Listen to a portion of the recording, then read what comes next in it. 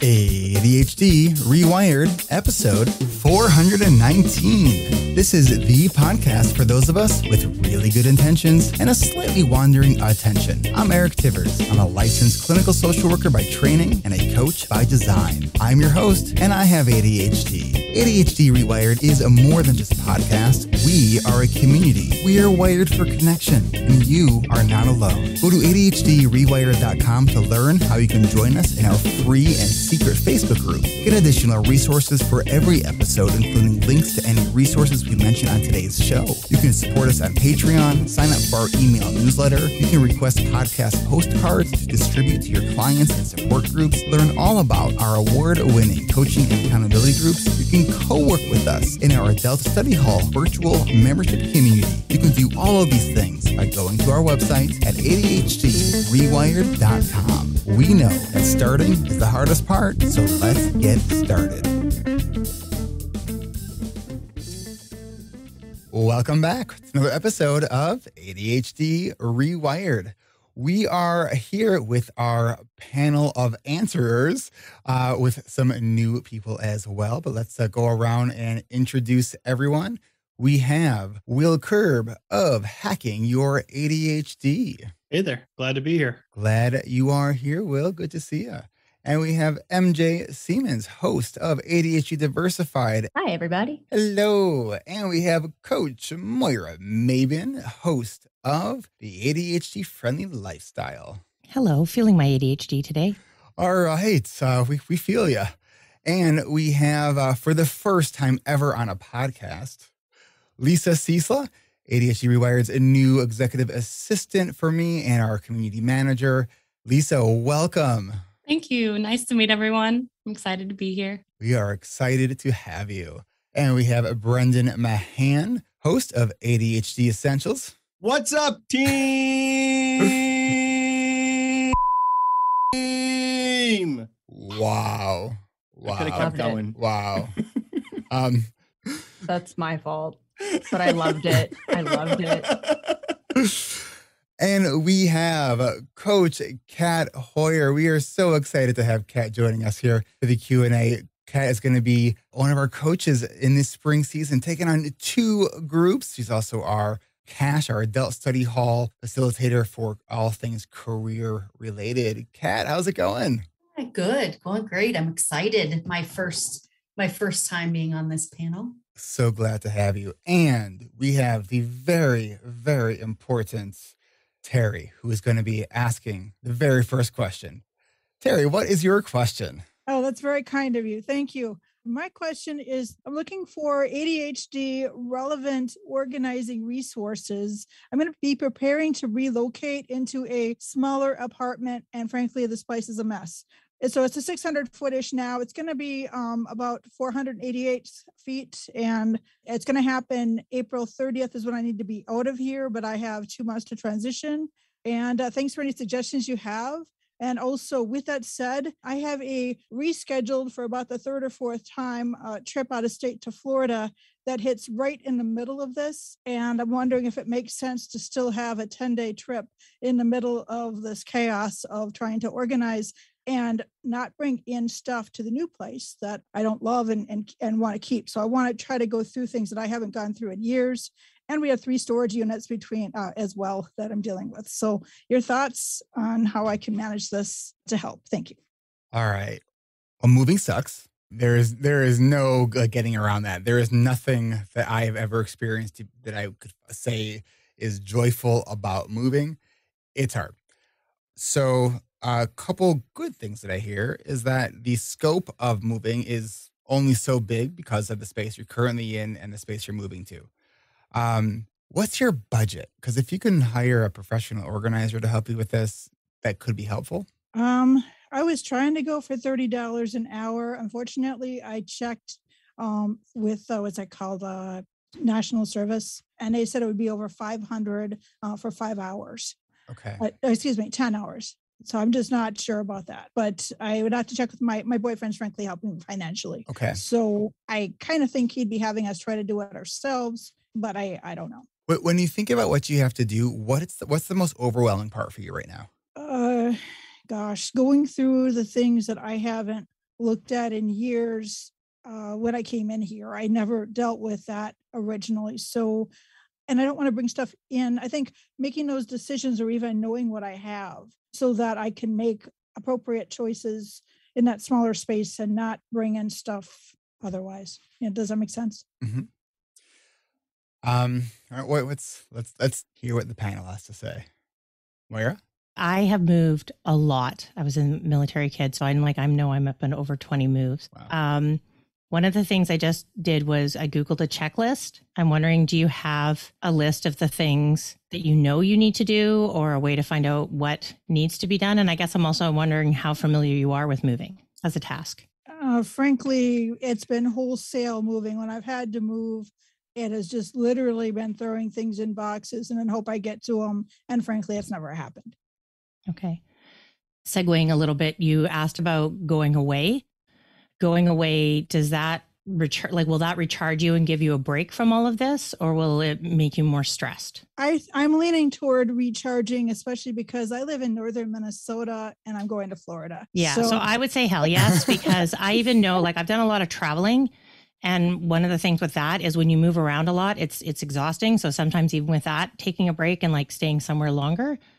So when Eric asked you about paying for things, I'm wondering about thinking about the things that are the most difficult for you or the ones that you can hand off, like hiring someone to clean your place when you're done. So you don't have to do that, and maybe cleaning because I know people are supposed to leave places clean. I have never moved into somewhere that is actually clean, but chunking it and breaking it down and allowing yourself to do it in pieces and taking breaks is something that's really helped for me. Doing things like room by room or thing by thing. Mm-hmm. I don't know is it the figuring out what you want to take and what you don't want to take? Tell us a bit more about that. Sure. I don't even know necessarily what I have. I know what kind of the ideas off the top of my head of what I want to have in the new place. I'm already giving that some thoughts, but I feel the need to go through what I have now and actually focus and take the time. And that's where, if it's things that you're keeping, and if you're buying containers, buy clear, because if I can't see it, it doesn't exist. An inventory as you go, what you have, what's in this box, and maybe number them. If you're worried about getting stuck in the going through stuff, maybe you could categorize initially, this is something that's definitely going. This is something that's definitely not going. And this is something that needs more time and attention for me to figure out. And then as you get closer to the move, you'll know if you have that time pre-move to go through those things or not. That makes a lot of sense. Thank you for that. I want to add to that. So one of the, when I moved a couple of years ago, I literally labeled every item that was in each box and then had a master form of which box number had which items. So I spent a lot of time doing this. And then I forgot one critical step, and that was to start marking them off when I was unpacking. So, so if you're going to do that, make sure you mark them off. Otherwise, all of that work was almost for no point. And uniform boxes and pack not by item, but by room. Because then it's you're putting it in that space and then you bring the box to that space. Makes sense. And load in the back. If you're loading, load in the back the things you need last, right? Have the things that you need first and handy. And connected to that, this might require more. This is your executive function may vary with this particular strategy. It might be worth it to kind of organize boxes. I agree, go by room. But maybe you could do this box is stuff that I need. And this box, if I never open it again, it won't matter, right? That kind of does two things. One, if you don't open that box, you don't feel bad. You didn't lose anything important. And two, if it's a year after you moved and you still haven't opened that box, donate it, chuck it, just get it out of there. Mm-hmm. So that might be maybe a way to sort things as you're packing them. The other thing I want to say, and somebody's knocking on the door. Maybe they have answers. Yeah. Can you get them on the phone? We can talk to them and see if they can help. When you pack for your trip, try to set yourself up so you don't have to unpack from your trip. Mm-hmm. See if you can do stuff that just can stay packed for and then you move and then it's in your new house, and if that makes sense. And I don't know exactly how the timing works, but that might be a thing you can do. So try that. All right. That's helpful. Thank you very much. I better go see what's going on here. You bet. Good luck with your move. All right. Lisa, who do we have next? The question about emotions. She said emotions are really big and dysregulated with ADHD, as we know. Do you have any advice on dealing with surprise disappointments that come up? Surprise disappointments. Well, I think anytime you get flooded by emotion, before you interact with anyone, try to get yourself regulated. I have an expression that I like, and that's the idea that when I'm sort of hot on certain emotions, that I'm not safe for human consumption, right? And so it's like, no matter what I'm feeling like seems like a good idea on discharging this particular emotion, it's not going to be a good idea. So it's do whatever you need to do to sort of discharge that emotion. A couple months ago, I listened to a book on it's called Burnout, and one of the key takeaways from this book is that when we look at stress management, most people are trying to focus on stress management by addressing the stressor, like the actual thing that's causing the stress. But what research is showing is that the way we deal with stress often has nothing to do with the stressor, but how we're actually dealing with the physical manifestations of stress. And so it's doing exercise, it's meditating, all those self-care things, it's human touch, it's sex, it's the things that we know are actually really good for our body. Those are the things we have to call completing the stress cycle. And in terms of evolution, so much of our stress cycle was triggered because we were going to be eaten by a bear. So we needed to have that stress response in order to either, fight, flight, or freeze. So by focusing the emotional response and getting a physical outlet for that is going to be probably one of the most effective ways to go with that. Anything to add? Moira, I don't know if you were like, I got excited. You were getting excited. Yeah, because a lot of times on my podcast when I'm talking, I've just started doing some ones on being a mom and having ADHD. I'm saying more stuff like, how do we manage ourselves? And that just relates to it, as opposed to like, how do I get my kid to go to bed on time? It's like, well, am I getting enough sleep first, right? Am I doing those things? So it just got me excited because I'm a geek about all this stuff. I just saw in the chat that Hannah said, I used completing the stress cycle this morning to not ruin my entire day. It worked. That's awesome. That could become a catchphrase. I'm sorry, I'm not available right now. I'm just completing my stress cycle. Please leave cycle. a message. I'm completing my stress cycle. Going with a stressor approach instead of a stress-e approach.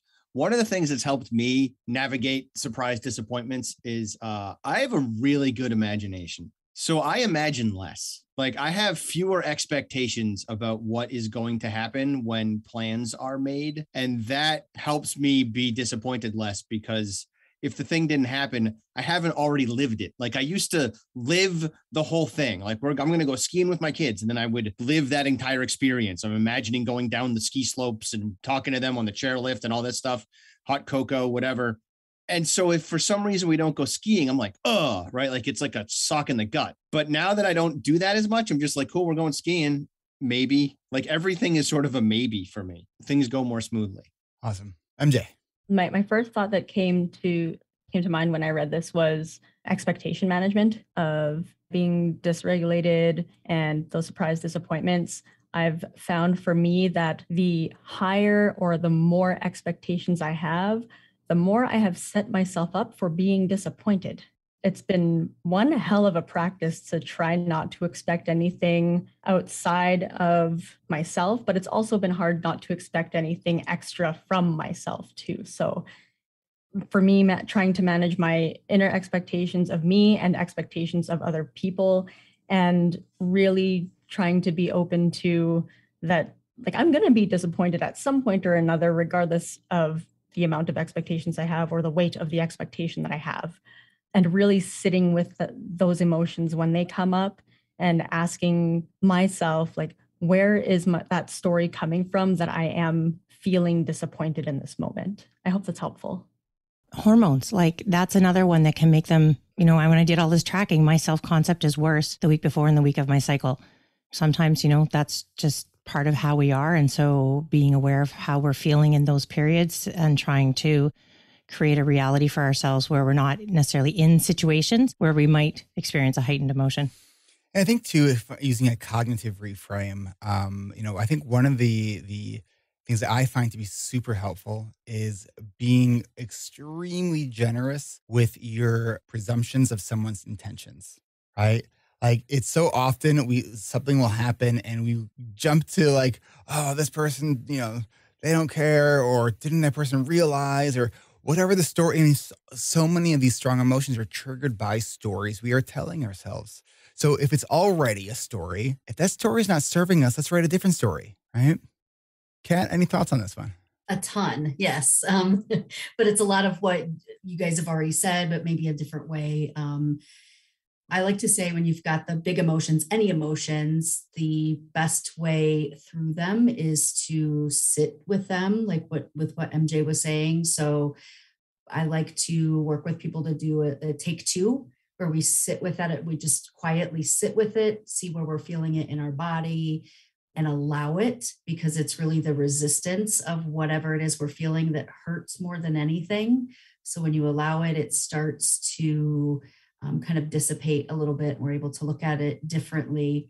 And then sort of what you just said, what I like to say is, if I'm going to make up shit in my head, I'm going to make up shit that makes me feel good, because most of the time that's what we're doing. So if I'm going to, make stories up, whatever it is, if I don't know the truth. So of course I've got an acronym for this. Because Kat has an acronym for everything. For everything. So when you're thinking about something, you can ask yourself, use the acronym THINK. I did not make this one up, and I don't know who it is. Otherwise I would give them credit for it. But is it true, helpful, inspiring, necessary, or kind? And most of the time we can stop at true, because we don't know if it's true. And that's when we can go, all right, then let me make up a new story that's going to serve me. So before we answer any more questions, I think we should take a pause to think, and we will be right back.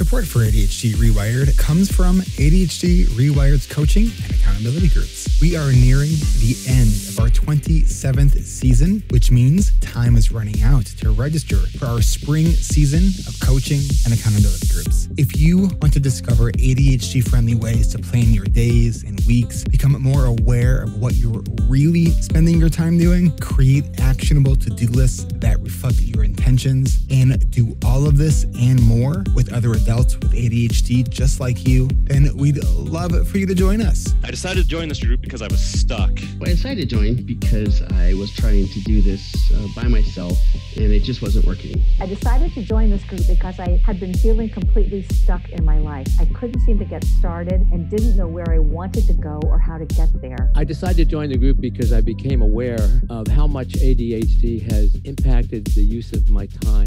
I have never had an experience like this that I've been dragged kicking and screaming into by myself that has been so impactful and so important for my growth. Taking this course provided me with ADHD-friendly skills and tools that would have taken me years to learn on my own. And I realized also that I was doing more planning, maybe more thinking about it than doing. And it was very unstructured and almost random. Yeah, like learning to plan. Planning was probably my biggest thing, and the importance of daily planning and thinking that through, whether it's the night before, the day or the morning of, and then also yearly planning and how much that's going to affect me in the future. Another insight I had was I discovered I need to do my daily planning the night before instead of waiting till the morning of, because when I wait, I have a much harder time making decisions and getting started. I think that I've made strides that would have taken me 10 years, if not more, if I weren't in this group. But I've learned from this is that I can make a simple commitment of time of 15 minutes and maybe ideally a time block of an hour, and I can get a lot of stuff done. And I just want to thank everybody for being here, because it's so powerful to just listen and be with everybody else.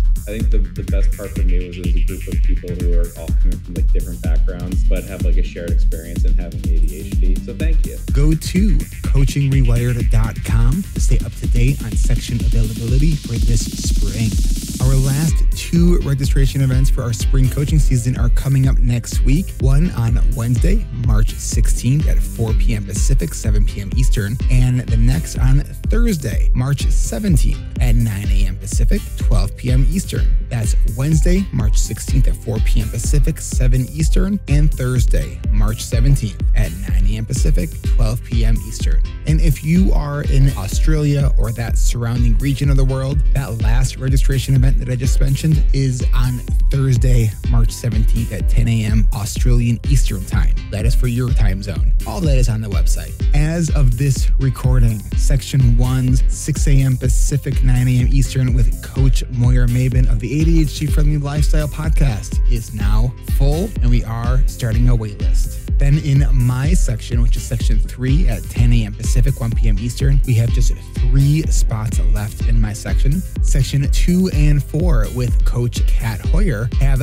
9 spots left in each section. So go to coachingrewired.com for all the session times and details. And if you are in and around Australia, or you can only do a group in the evening, go check out Section 4. We made this one for you. We are still accepting applications for our next 2 registration events for our 28th season of coaching. All pre-registration materials are due 24 hours ahead of your registration event. To learn more, get your name added to our interest list at coachingrewired.com. And after you've confirmed your email, all of the dates and the pre-registration details that you need to send to us will be sent to your inbox. And if you've signed up but you're still waiting for your email, don't forget to check your spam folder.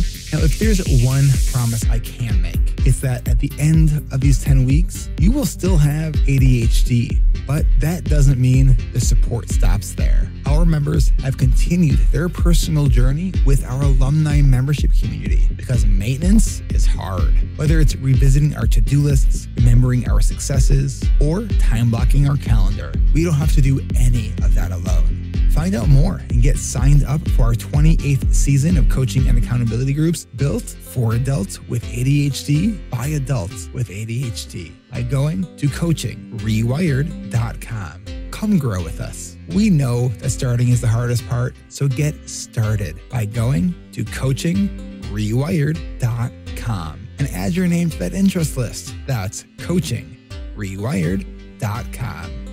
We'll see you soon.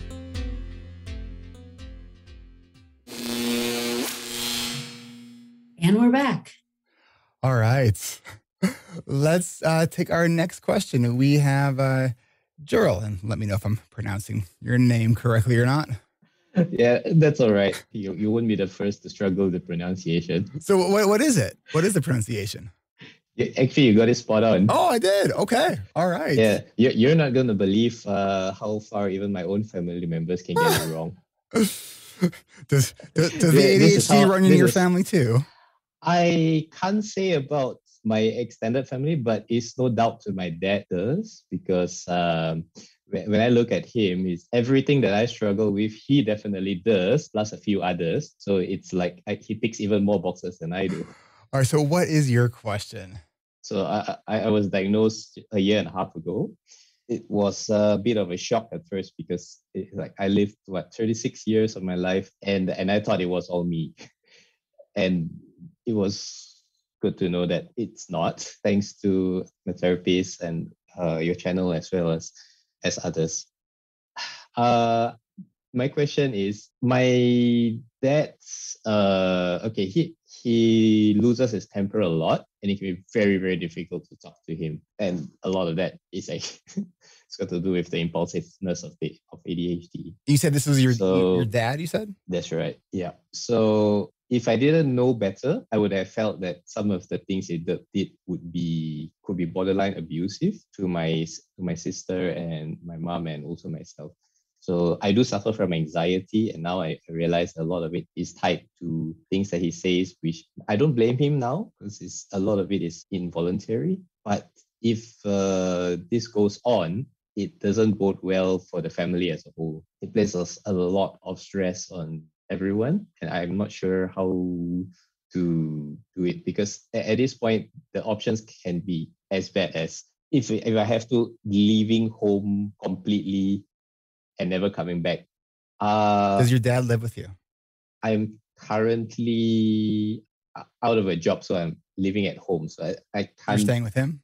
Yeah, I'm staying with him. At the moment, I don't have a choice, but my intent is when I'm back into work, I will be leaving the house. But the thing is, I feel that it's actually a serious enough matter that I find it very awkward to say that at this age, the thought of running away from home actually makes rational sense.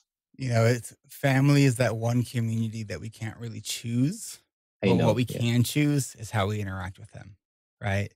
Just because somebody is family doesn't ever give them the right to walk all over us, right?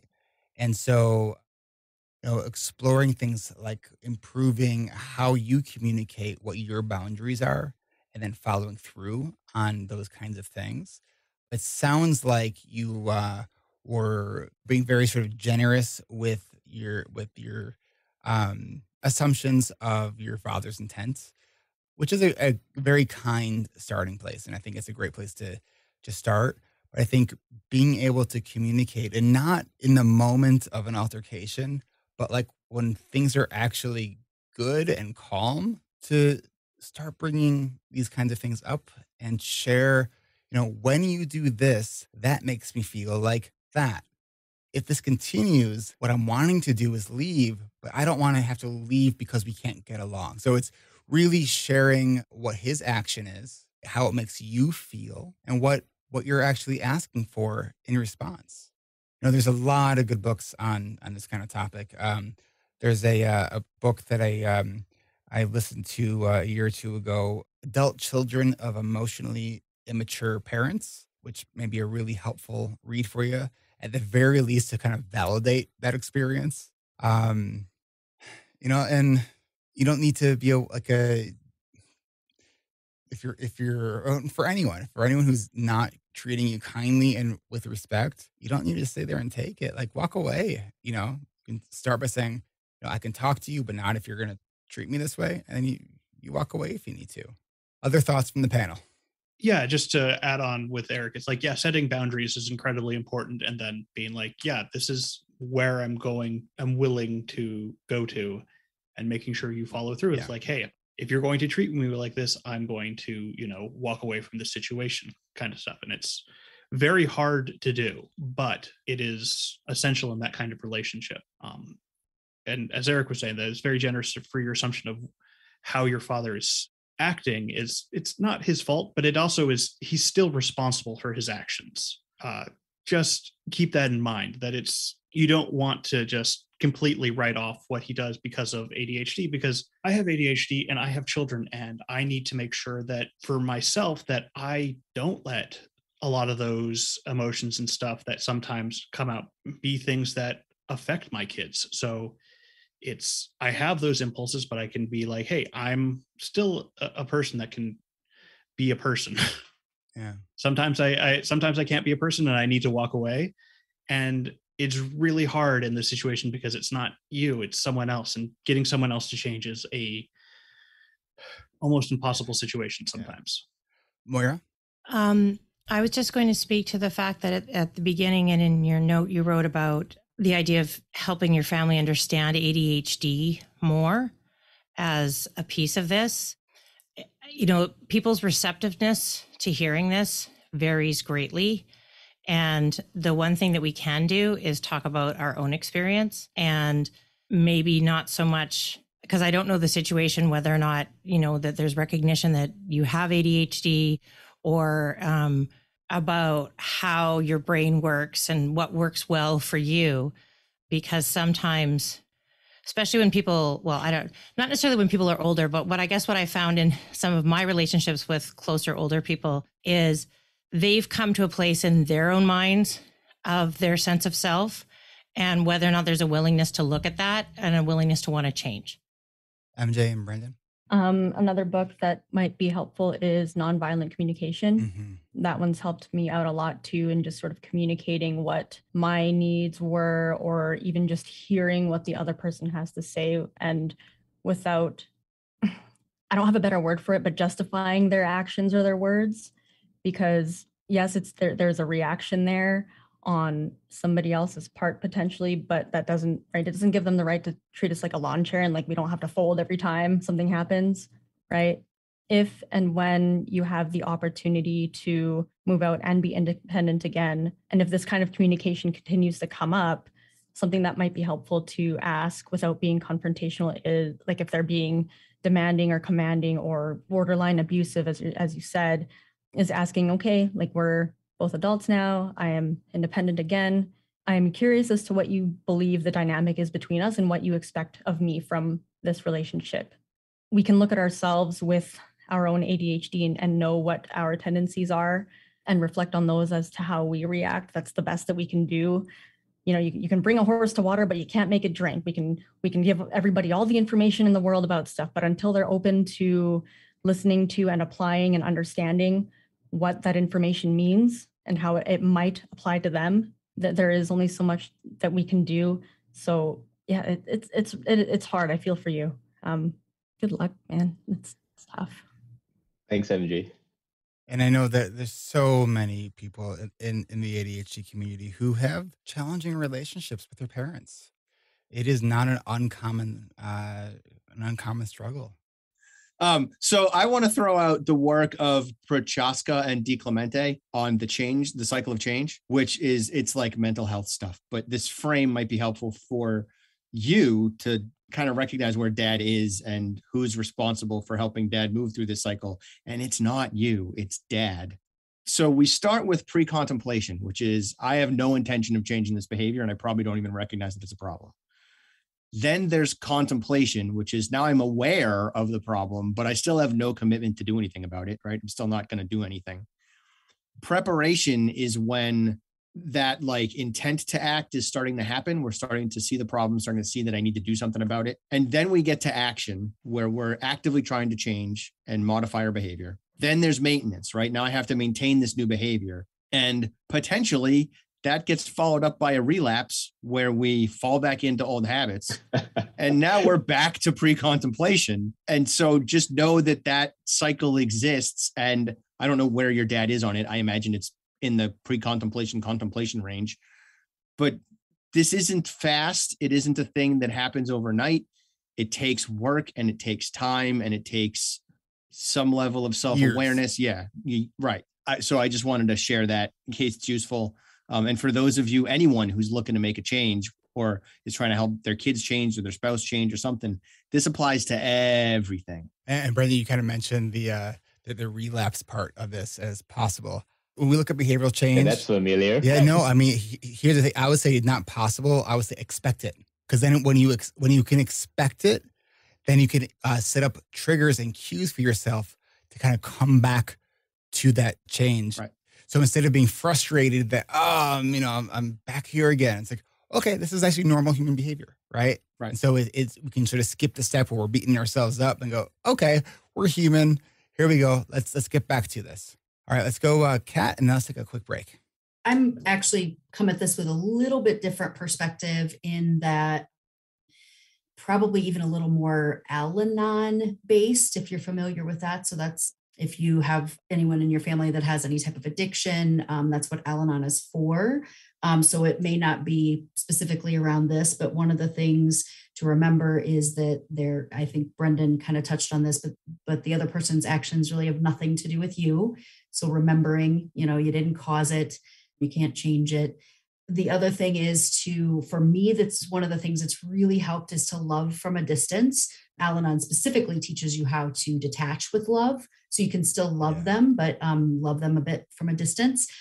And for me, even those in my family that may not have any type of addiction, it can help me enjoy my time with them and know that I don't have to emotionally engage. That doesn't happen overnight. That takes some work to do that.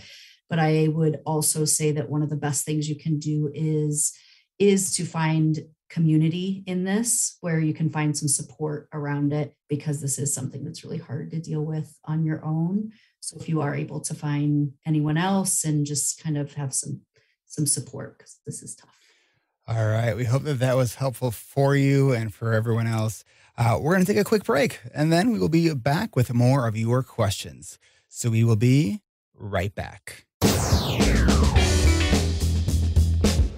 If you're listening to this episode on the day it came out, the ADHD reWired family is going live every second Tuesday of the month at 10:30 a.m. Pacific, 1:30 p.m. Eastern. I am joined by my fellow podcasters, Brendan Mahan with ADHD Essentials, Will Kerb with Hacking Your ADHD, MJ Siemens with ADHD Diversified, and Coach Moira Maybin with the ADHD-friendly lifestyle. Also joining us will be Coach Kat Hoyer and the ADHD reWired Executive Assistant and Community Manager, Lisa Cisa. To join us live, head on over to ADHD-rewired.com/events to register. Join us on Zoom. Then head on over to ADHD-rewired.com/podcast network to discover more from the ADHD reWired podcast family. There's a little something for everyone.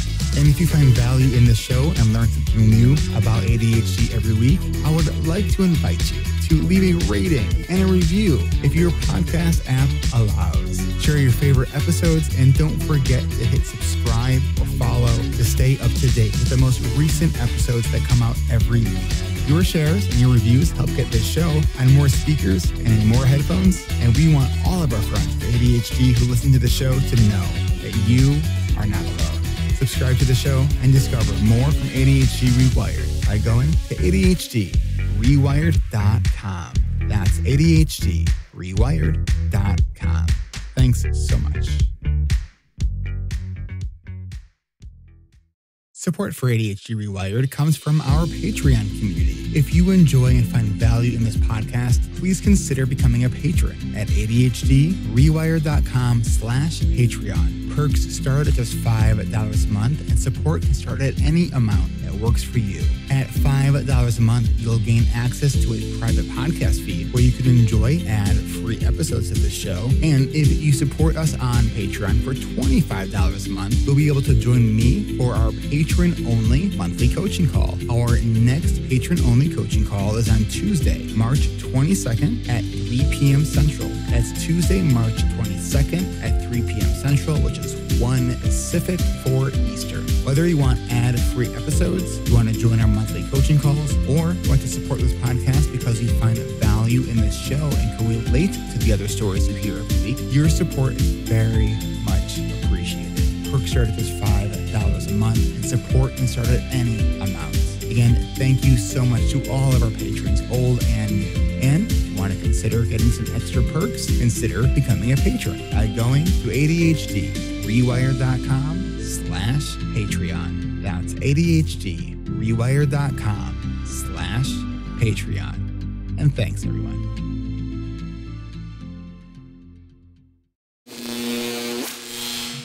And we're back.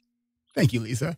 All right. So we're back. So let's go to our next question. Who do we got?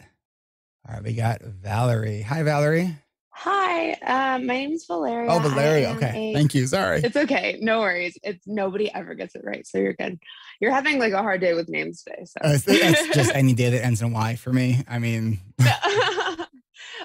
so I'm a critical care nurse practitioner. I do shift work. I work 14-hour shifts about 3 to 4 days a week. I rotate between day shifts and night shifts every other month. So I'll do a month of days, a month of nights. And I also drive about an hour each way to work. So some days, like when I'm working, I work and then I come home, go to sleep, and I barely even like eat. I know how important sleep is with ADHD, but I'm having trouble having any sleep hygiene at all with my schedule. So I was wondering if you all had any tips. ooh. Well, first of all, your situation just sounds non-ADHD friendly, let alone brain health friendly. There's a really growing body of research talking about shift work and how actually bad it is for our health. So it's like, I know you're looking for like, what are the strategies to make this easier? Sometimes the hard thing to do is to actually reframe the question and ask, is this what I need to be doing? Is there another way that I could be doing this? Brendan? This is a solid, is it the fish or is it the water question? And it's the water. It, like Eric is saying, it is not the fish, right?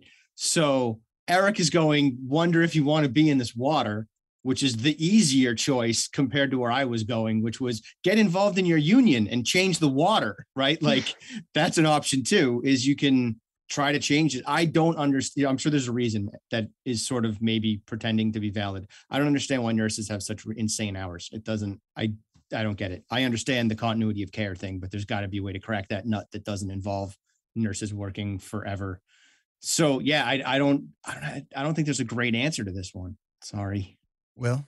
Yes. So given that there is not a good answer, we can go with a what can you do answer before switching jobs and getting the system changed is, as you mentioned, sleep hygiene is very important. And the specific things you do with sleep hygiene, with making your room a very good place to sleep so that when you do have an opportunity to sleep, you can get right to it. So doing things like making sure it's a pitch black room, having it at a good temperature, depending what you find is good sleeping conditions for you, then making sure that you aren't on caffeine when you go to sleep.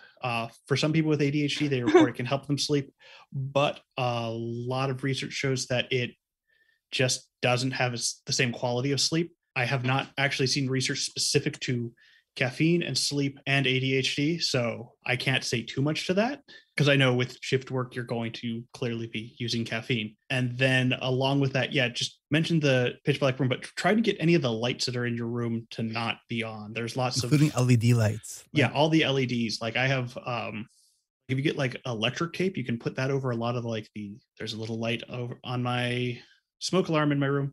Can just cover up the light. I can still know that it's active. I don't have to actually see the light. Not having one of those bright LED alarm clocks that's lighting up the room. They actually sell specific. It's like a dark film that's designed to go over like a cable box or your alarm clock. So you can still see it, but it makes it way darker. Yeah, you can get them on Amazon. It's pretty cheap. But in general, for the entire thing, is to try and make it so that even though the work is changing when you would go to bed, that you still have the same routine for going to bed, regardless if it's coming in the morning or coming in the evening. And, cutting off screens before going to bed, because a big part of screens is not the actual looking at the screen. It's the amping up of our emotions when we're watching an exciting TV show or playing a video game or reading just terrible news. Doom scrolling is not helpful for going to bed. Yeah, I mean, looking at the science of sleep, ways you can sort of recalibrate your sleep cycle. I know that there are things like low dose melatonin regimens, but I would definitely talk to a doctor about doing that. Making sure you're getting morning sunlight. The tricky thing is the recalibration, and the recalibration so often. Right. It would almost be better to have a recalibration once a quarter versus as frequently as you're doing it. Yeah, that makes a lot of sense. And I also live in Connecticut, so it's dark as soon as I wake up and often when I go to sleep too. The one thing I was going to add is one of the things that happens a lot of people with not getting themselves to bed is often that's when we do the things that we really want to do that we don't let ourselves do during the day when there's other people around. So if you find that you're coming home from work and you're like, well, I'll just do this and I'll just do that. If there's a way to allow yourself to do those things during the day so that you don't feel that need, it might make it easier to transition into sleep. But yeah, I feel you. I'm with these guys. I won't even take an overnight flight if I can avoid it because it just messes me up so bad. Yeah. And thank you for being a nurse. There's such a shortage right now of nurses. So thank you for doing this in the least probably ideal environment that you can imagine. So we appreciate it. I know your community appreciates it. So hopefully this isn't a forever scenario. Thank you. Hopefully we can get some staff and COVID will be over soon. Let's hope. Yes. All right. Well, good luck. All right. Our next question comes from Teresa. Hi, Teresa. Tell us what your question is. Well, I've got ADHD and I'm managing it pretty darn good, I think, mostly. And now my mom is living with me. She's 96 and a half, and she has early dementia. I'll be doing something like trying to respond to an email or working on fixing my car window because I could do YouTube on that. But, stuff like that. And she's always interrupting me because she is acting like she's a toddler. You know how kids, everything is big and important right now. So it might be, usually it's pretty minor. Like she wants me to help her with this. She uses an iPad with her email. She forgets how to do things on it all the time, or her phone is ringing and she can't find it, or different things like that. And I feel like I can't stay on track and my ADHD is going bonkers. So I'm thinking she's like a toddler. They always interrupt you for their hairdo or their shoelace or whatever. But she's kind of like that. How is her irritability? Is that a big issue? She is not. Okay. She is a pleasant and joyful person. Okay. I get grumpy. That's my problem. And I apologize to her. And she goes, well, I just consider the source. It sounds like there's still a really nice relationship there, though. Yeah. Oh, okay. So how do you think she would respond if you set up something in your environment that cues her to wait? I was thinking of Brendan, I don't know if you still do this with your kids. Don't you have like a 3-cup system or something? If like he still does, and the cups are right there. So why don't you explain? Because just a visual is not good for podcasting. Yeah, no, I'll walk you through it. So the way that I use these for all kinds of stuff. So I don't know how many options you want me to go through, but the gist of it is there's a green cup, a yellow cup, and a red cup, right? So it's traffic lights. A green cup is, I use it for me getting interrupted. I think that's where we're heading. A green cup means, okay, guys, interrupt me, right? Like it's good. It's cool. A yellow cup is interrupt me, but only if it's important. And depending on how your mom is doing, that that kind of judgment might be a little tricky. And then a red cup for my kids is someone better be bleeding, but it basically means like, don't interrupt me, right? Like I can't be interrupted right now. You might want something a little more binary with your mom, depending, I don't know what level of like judgment she's able to bring to the table. So cups, or even something as simple as a piece of paper where you can laminate 2 pieces of paper together. And if one piece of paper is green and the other side is red or pink or whatever color you need, so you can actually write on it, and then just write, go ahead and talk to me and or whatever, like I'm available. And then the other side could be, please don't interrupt. You could hang that on a door. You could hang that on a wall outside your office or wherever you're working. And that binary stuff might be a little better again, or you could use the cups if the judgment is there enough for yellow. I think that's a wonderful idea. The visual stuff is excellent. Another thing I did with my kids, this was more when I was teaching them. But the concept stays. I would wear a hat, right? Like we're in school mode. And if I took the hat off, we're not in school mode. I've had parents who are work from home, right? And if they go to pee, the kid is like, but mom, and mom's like, I can't talk to you. So I would have mom wear a hat that was like the invisibility hat, kind of like you can't really see mom. She's not actually here. She just has to pee or needs a snack or something. And then she's going to go back and hide in her cave. Something along those lines might work too. A hat or a coat or something obvious. Yeah, I like that. And then that's me to remember using it.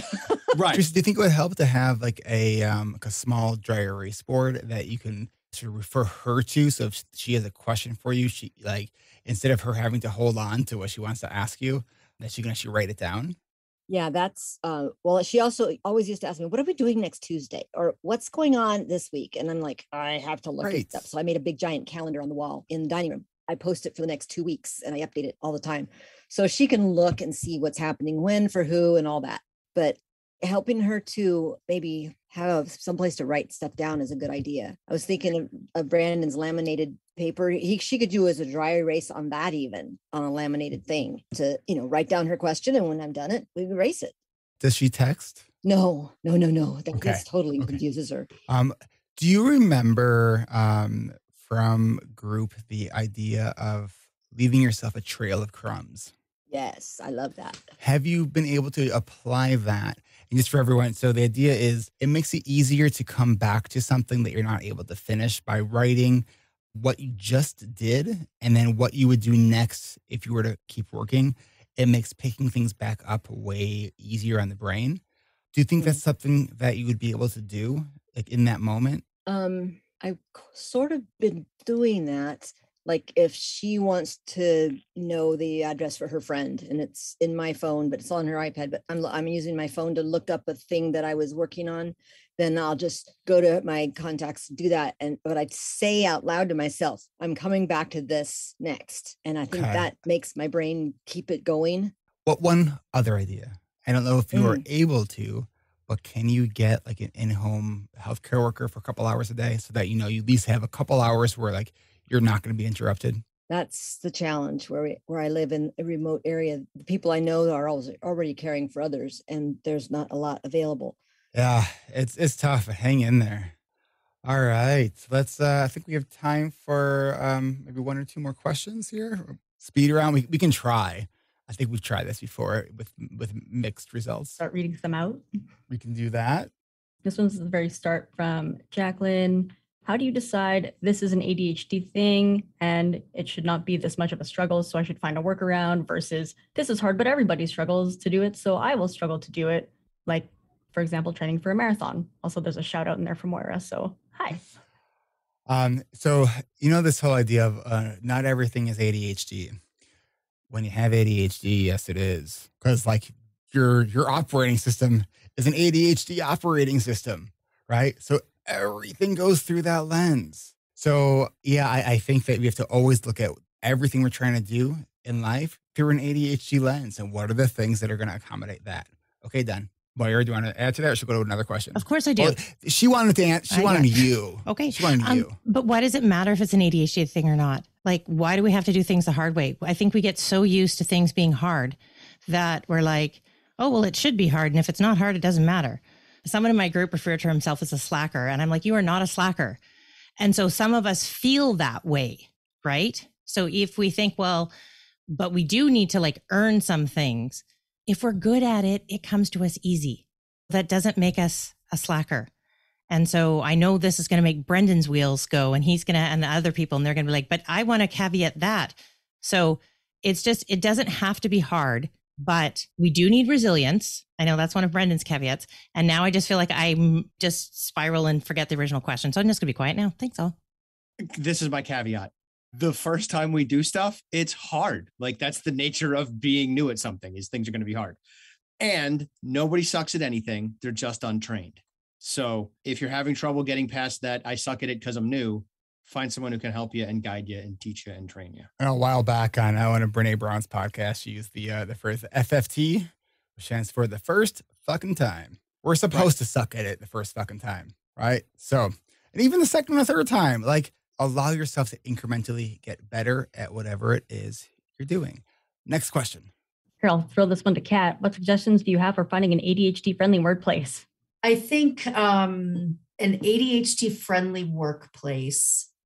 Honestly, when I talk about like interviewing, when a company is interviewing you, you want to make sure that you are also interviewing the company. There are things like Glassdoor that will tell you a little bit about the organization. Take all of that with a grain of salt. People in the industry usually don't like that.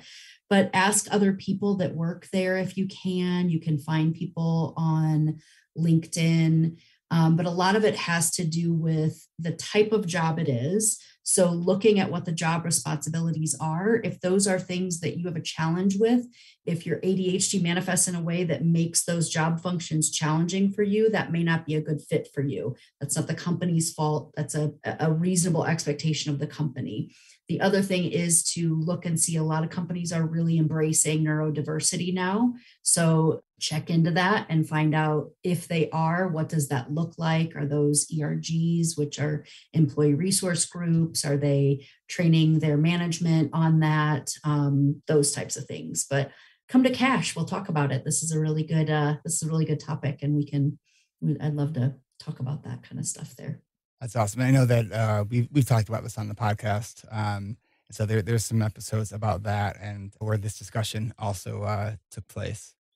All right. I'm looking at my time and, I might not like it, but I have to respect it. I know we have more questions. Thank you, everyone, for coming. Please come again next month. We do this every second Tuesday of the month. But before we head out for the day, Mr. Curb, give us a moment of dad. And think ahead this time. Let's see. I was like, is this part of the punchline or did you actually No, forget? this is just me being slow today. What starts with T, ends with T, and is full of tea? A teapot. Liked it. Approved. All right. We got some groans and some eye rolls, and it was good. Thank you, Will. Thank you, everyone. Thank you, Lisa. Thank you, Kat. We're so happy to have you. And we will catch all of you back here next month. If you got your question answered and it was helpful for you and you are able to consider becoming a patron, that helps us do a lot of the things that we are doing over here. You can become a patron by going to our website, ADHD-rewired.com, and just click on the Patreon tab at the top of the page. So we will catch all of you back here next month. Thank you, everybody. This is Eric Tivers. Thank you for listening and congratulations for making it to the end. ADHD reWired is more than just a podcast. We are a community focused on learning, growing, and connection. The website is ADHD-rewired.com. You can find time-stamped summaries and additional resources for each episode. Apply to join our free and secret Facebook community. Learn more about our award-winning intensive online video-based coaching and accountability groups. Join the Adult Study Hall virtual co-working membership community. Find all the other podcasts on the ADHD reWired podcast network. Sign up for my email newsletter to get exclusive content that you won't hear anywhere else. And use the search tool to find episodes on specific topics. You can do all of this at ADHD-rewired.com. While you're there, click on the Patreon button. If you are a regular listener, consider making a monthly contribution by becoming a patron. If you are able to financially support my work, it would mean a lot. This show is free to you, the listener, but it's not free to produce. Plus, patrons get cool perks like ad-free episodes and access to recordings of coaching calls, and $25 a month patrons can join me once a month for a group coaching call. You can follow me on Twitter at Eric Tivers. You can like our Facebook page at facebook.com/ADHD reWired. If you're a coach, therapist, or related professional, connect with me on LinkedIn at linkedin.com/Eric Tivers. Subscribe to ADHD reWired on YouTube to see selective interviews and other videos I've made. Podcasts change lives. You can make a difference in someone's life by spreading the word about this podcast.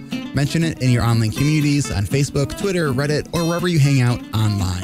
And be sure to share it with your friends, family, your therapists, your coaches, doctors, siblings, parents. And if you, your coach, therapist, doctor, or ADHD support group leader would like a pack of podcast postcards to hand out, you can request those at the website, ADHD-rewired.com. If you are a member of CHAD, ADA, or any other ADHD support group, please be sure to tell them about this show and all the shows on the ADHD reWired podcast network. You can even show them how to download it on their phone. And if you really loved this particular episode, please hit share on your podcast player. I'm only one person, and I do count on you to help spread this message. One of the biggest things that you can do to support this podcast and help other people discover it is to leave an honest rating and review on Apple Podcasts or any other app that supports reviews. And don't forget to hit subscribe so new episodes are automatically pushed to your favorite podcast app. Looking for more ways to listen and learn? Get a free audiobook and a 30-day free trial at Audible by going to audibletrial.com/ADHD reWired. Here is my list of must-listen-to audiobooks updated July 2021. Nonviolent Communication by Marshall Rosenberg. Attached by Amir Levin and Rachel Heller.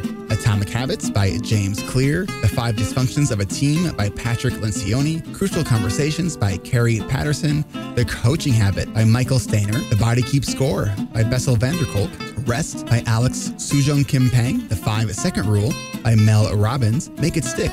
The Science of Successful Learning by Peter Brown. The Productivity Project by Chris Bailey. Meditation for Fidgety Skeptics by Dan Harris. Change Your Questions, Change Your Life by Marilee G. Adams. I always recommend to my coaches and admin that they read that book.